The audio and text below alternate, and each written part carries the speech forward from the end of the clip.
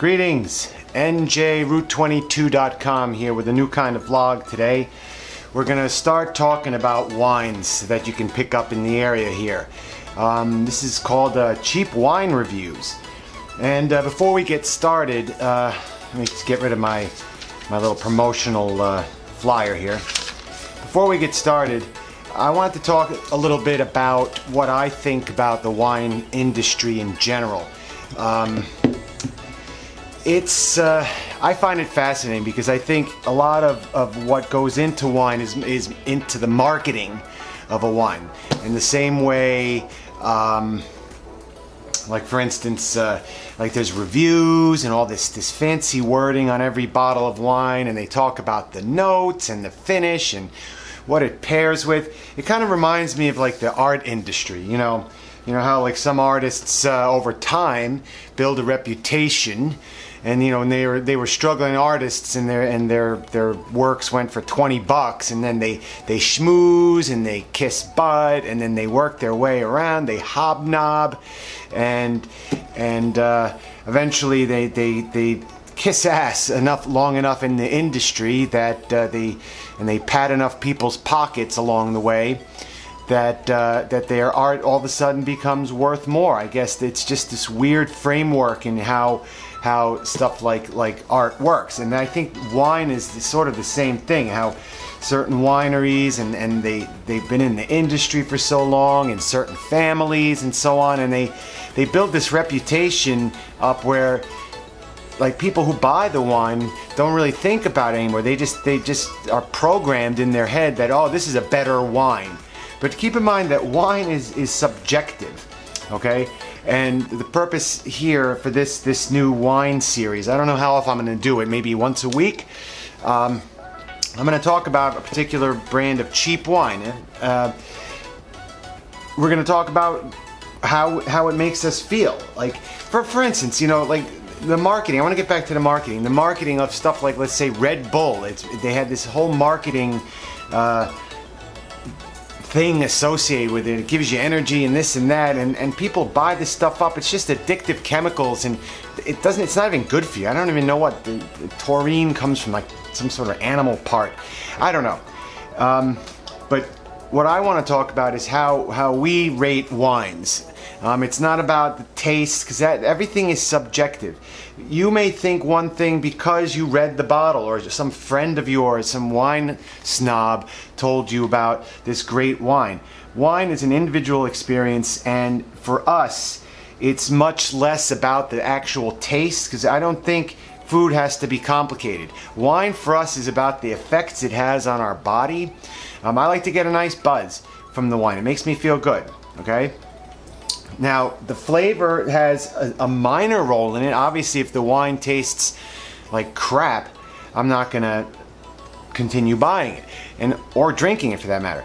And secondly, we'd like to drink a fairly substantial amount of wine. So we judge a quality of wine, the quality of a wine, based on how we feel the next day.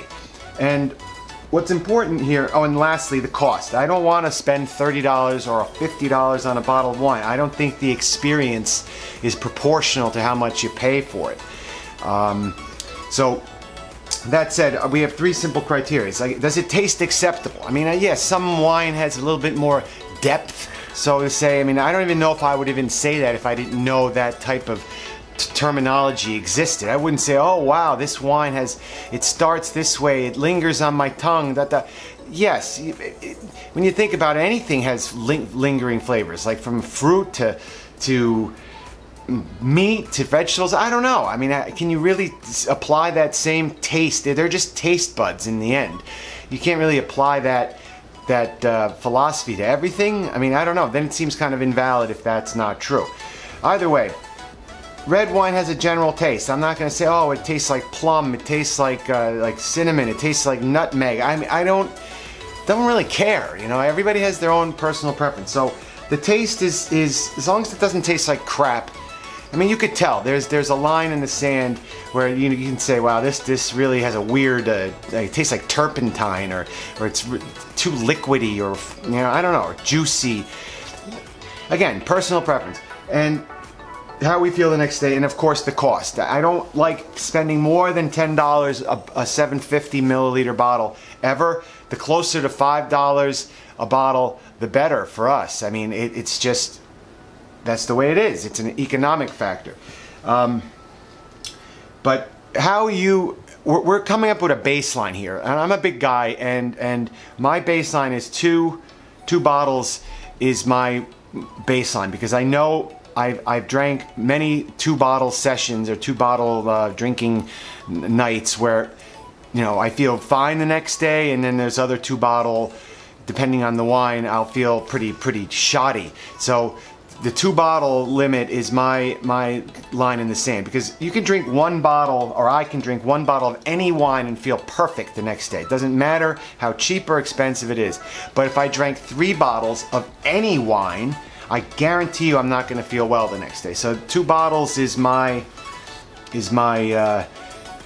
barometer. Your barometer may be different. If you're a 100-pound woman, it might be 3/4 of a bottle or 4 glasses of wine, depending on how you pour it up.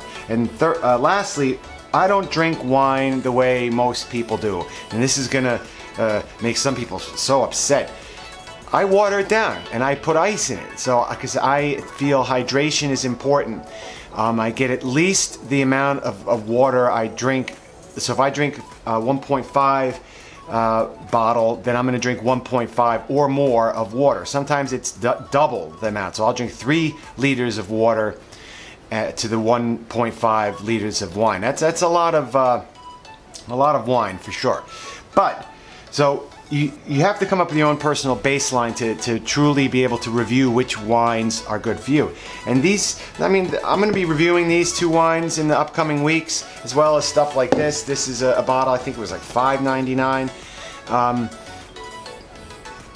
Those are our criteria. Your criteria may be different, but I guarantee you that it's all that fluff and all that marketing is really just a psychological trick to get you to spend more money on a fancier bottle of wine. I don't buy it for 1 second.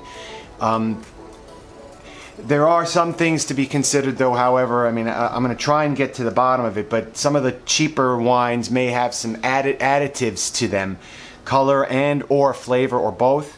And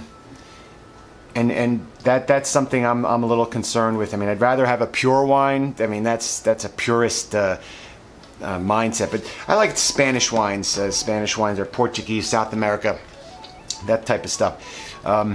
But you keep an eye out. I'm gonna give some real, just fundamental, you know, pragmatic wine reviews. There's gonna be no fancy, oh yeah, this is this way, this is that way. That's not true.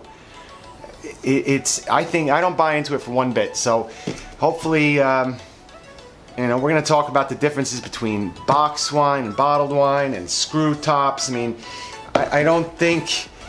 I think we've been fooled long enough with all these fancy wine reviewers and bloggers and vloggers that talk about wine, when it really comes down to is it a piece of crap? Am I going to feel like crap? And was it affordable? So that's it. So hopefully you'll enjoy this new series about wine and affordable cheap wines. Have a nice week ahead.